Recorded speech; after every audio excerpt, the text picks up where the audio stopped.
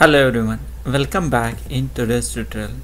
In today's tutorial we are going to see how to set user preference for Unix tutorial or Unix terminal. So let's start today's session. So first we'll go to the terminal. And now you can see there are some options we can see. The first is at the top you can see the terminal name. Also we can see the color of this font. The font of this letter is something different. Also the color is blue. Then we can see the cursor, which is like block kind of cursor. So these are the few settings. Even the screen, the background color of the screen is little gray. So these are the few things we can modify if you like to. So you know how to do that. So first we'll see how to change this name. So in order to change this name of your screen, go to this terminal tab and set title. So you can set here, you can give any name, there is no restriction. I'll give the name of this screen is Unix screen. Click OK. As soon as you click OK, you can see the screen color has changed, the screen name is changed. Now let's try to change the color of this font, also color of the background. In order to change the color of font and background, you have to go to the edit and go to the profile preferences. In profile preferences you will see the various tabs. First is general, second is command, then we have colors, scrolling and compatibility. So in general you can see the profile name, you can name it anything. Then profile ID, initial terminal size, you can change the size. For example, when you open the new terminal using this terminal, it will by default create some size. How to change this size? In order to change that, you can just suppose this is columns 80, so instead of 80 let's make 100, and instead of 24 let's make rows as 30. And when you close it and if you try to open, at that time you will be able to realize, you will be able to see the size has changed. Now again, if you want to reduce or increase the size, let me show you. Let's make 120, and again if you open, the size will be different. Now you can see the bigger one. So that is the way of showing the size of the terminal. Now the terminal, the cursor shape is block. Right now if you see, the cursor shape is block. If you want to change to I-beam, you can do like just one I-beam. If you want to change to underline, the cursor will become underline. So the way you want, you can choose that. Let's select as a block. You can change later on also. The text appearance, allow bold, wrap on resize or custom font. If you want to custom font, for example, if you want to choose like this and click select, the font will change. If you want to change something else, for example,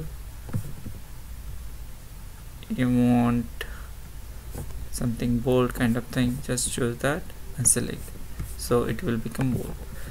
So similarly you can change the particular type of font. Let me go back and select the normal one and click OK, so you can see accordingly. Also, so there is one more thing, you can change the size also. Like right now it is 12. If you want to increase it, you can increase it. Let me choose this one and let's see how it looks. Now it looks like this.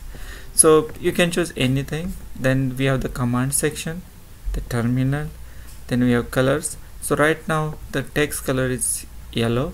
If we change to green and select it, the color will get changed. If you want to change the background color to different, something like black, it will change the color of background.